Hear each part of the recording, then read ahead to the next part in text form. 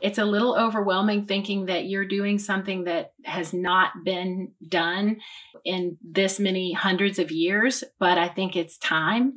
It's time to make change. It's time to move things forward. It's time to inspire others. So I was actually doing research for another project that had to do with gender equity or gender inequity back in 2014. And I came across an article in the Courier Journal. And the article had a statement in it that said something to the effect of the only full-size statue honoring a woman on state-owned land in Kentucky was General Castleman's horse, the Confederate monument that was located in Louisville.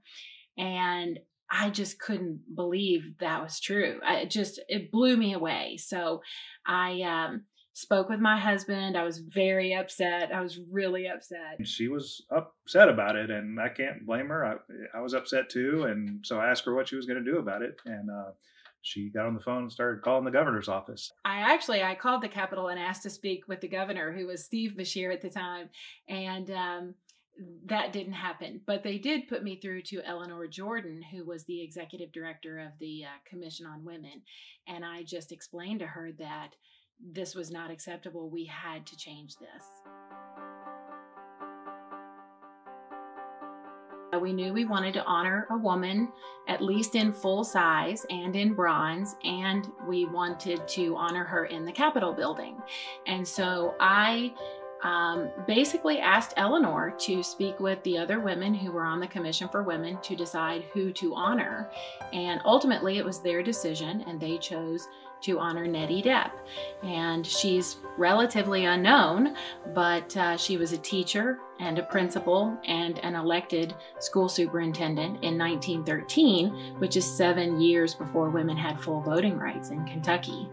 She serves as a proxy for a lot of other unsung heroes, a lot of other women who have done many different things to benefit others and to be an active leader in their community who also aren't known.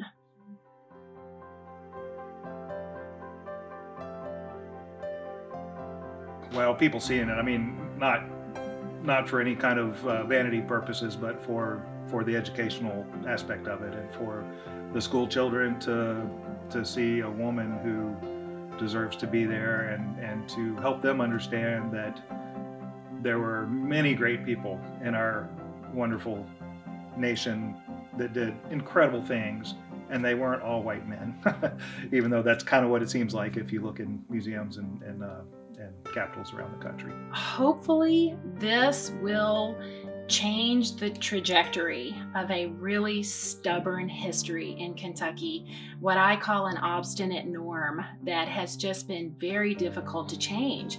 And usually the second time something happens is a little bit easier than the first time.